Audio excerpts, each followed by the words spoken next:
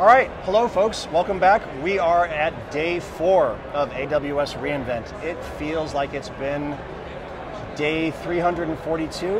I stopped realizing what day it was probably on the first day, and then now it's today. I have no idea where I am. I have to constantly re-look at my watch to go, oh, it's just Thursday, oh no. And the battery supply is running low, both on my watch and in my body. Hello everybody, welcome back. My name is Chris Williams, Principal Cloud Solutions Architect and Cloud Therapist for WWT Technologies and AWS Hero. With me, I am very excited to bring to the vBrownBag somebody that I've been chatting with for a long period of time now. Brooke, would you like to introduce yourself? I always hoped, as a side note, that when I did vBrownBag, I would get to sit in like a large brown bag or something. Like I always hoped that's what this was about. She's going to be wearing a sack lunch. But a brown bag, giant brown bag sack lunch for the next presentation. Right, yes. Definitely I'll be more prepared next time. But hi, on that note, I'm Brooke Jamieson. I'm a Senior Developer Advocate at AWS, and I am an ex-hero, which is how I know Chris. An ex-hero. She has the distinction of being the shortest lived hero by 1 month. You were a hero for 1 month, a machine learning hero for 1 month. Yeah, still a regular hero. And then she got hired by AWS and was immediately stripped of the hero accolade, but got a job with AWS and moved to New York City. Yeah, definitely. So I'm from Australia, now living in New York City. Wonderful. Okay, so this is our vBrownBag person on the street interview. We've got 2 questions, same 2 questions everybody else has had. First question is, what announcement are you most excited about here for reInvent? I'm going to level with you. I haven't been in any of the keynotes because I've been filming videos, I've been doing my sessions, and quite literally running around this establishment. So my biggest announcement is that I'm tired. That's the one I'm most excited about.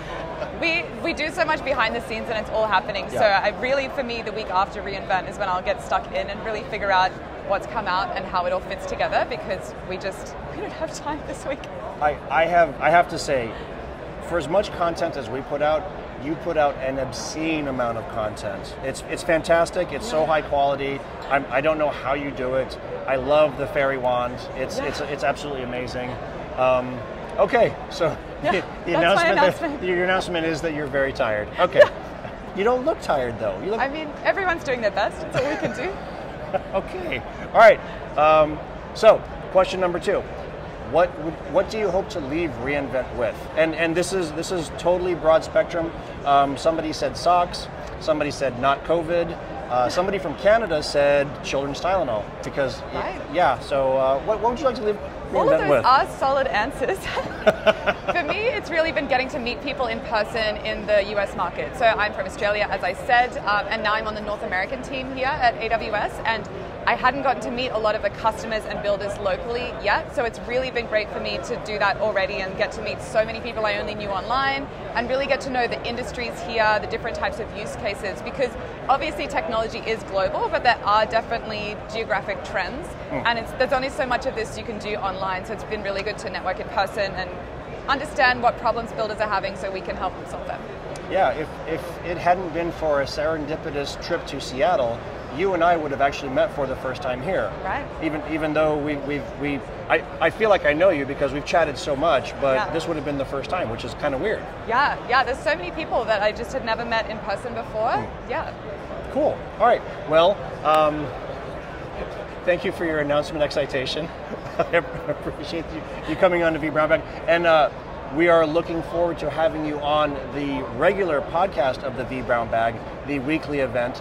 Now that you're in the correct time zone, you can actually do one in the evening and not have to wake up in the middle of the night. Yeah, moving to the US, there's been a lot of perks, and definitely one of them is no longer doing podcast interviews and conference talks at 4 and 5 in the morning. Yeah, totally.